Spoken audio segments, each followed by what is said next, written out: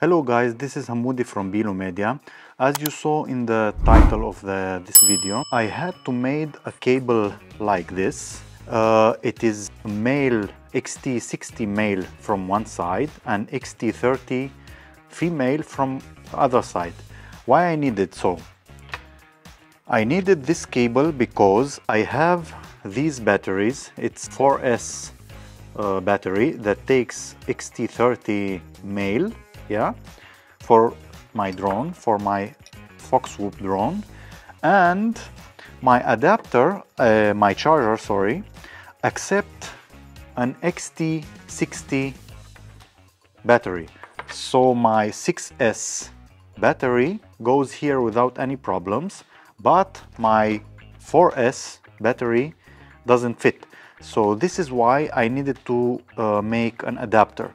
You can buy an already made adapter, smaller one, yes, like this, but I prefer to buy those ends and do it myself, because in this way I can make the cable how long I want, and it's more flexible for me. So for this one, guys, you need a soldering gun, some kind of cutter to cut the wire, a solder, helping hands. I recommend this very much, because it's so much easier to do the soldering.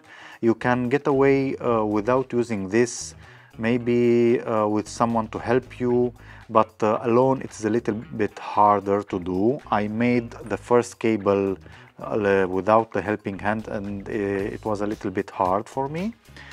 And you need, of course, this kit.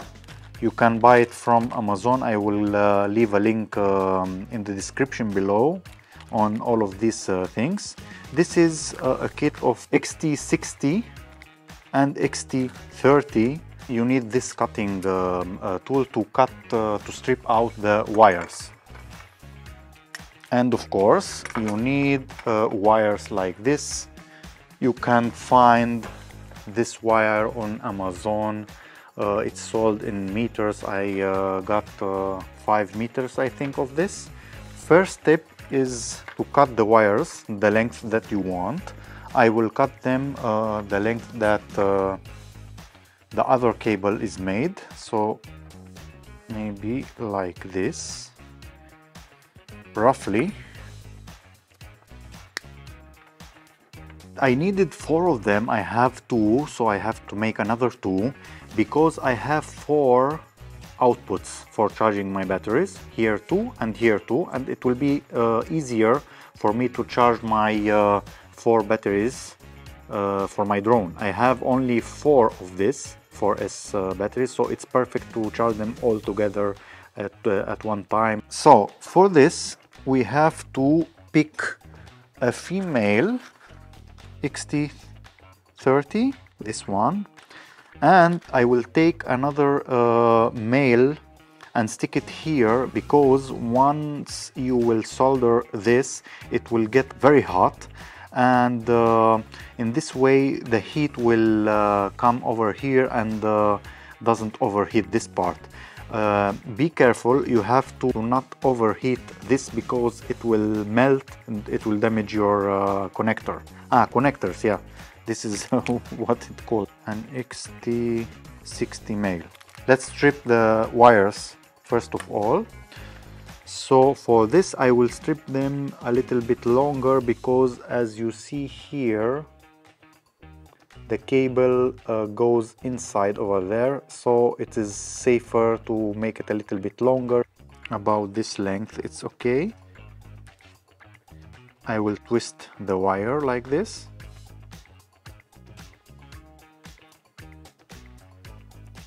You can use some dedicated tool for stripping the wires, but I don't have this here. Let's heat the heating gun.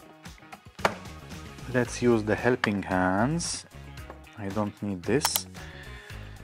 In one side I will put this one. Let's begin with the -1 here, and the minus wire.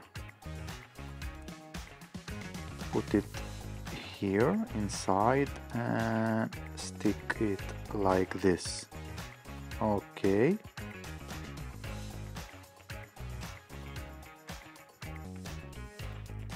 Let's do the same procedure for the other wire. Yeah.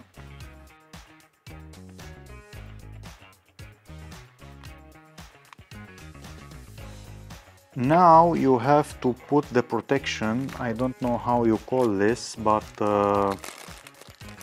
they are to protect the connection that you made, the soldering, and you have to stick it now, because after we put this part we will have no chance to put it. One over here and another one for the other side, like this, and two for this as well.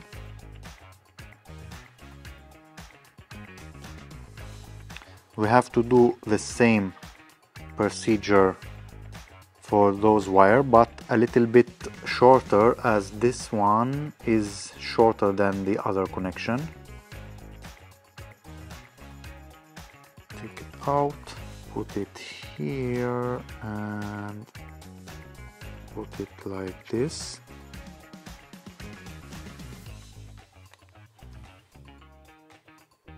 Like this.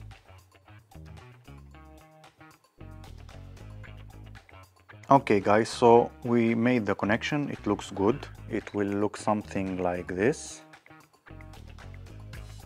And now this part, those parts, we have to move them to protect our connection.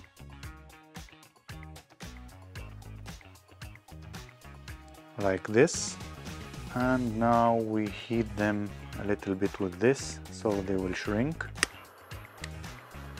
It looks good on the other side too.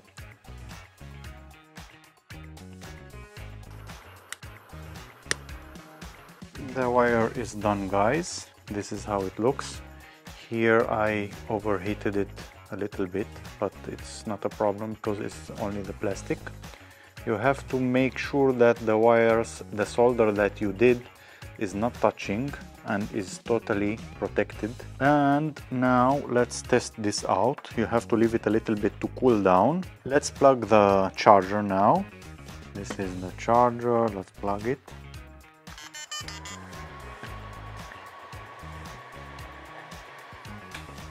Let's plug it in channel 1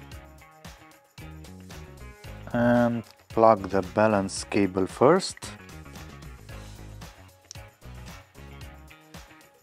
So let's go inside and see this charging.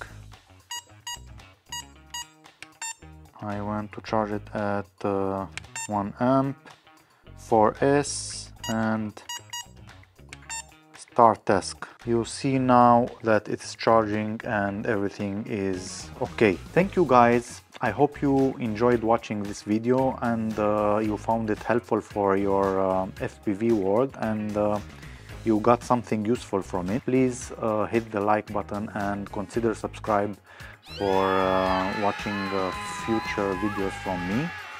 And until next time, have a good flight. Thank you guys. Bye.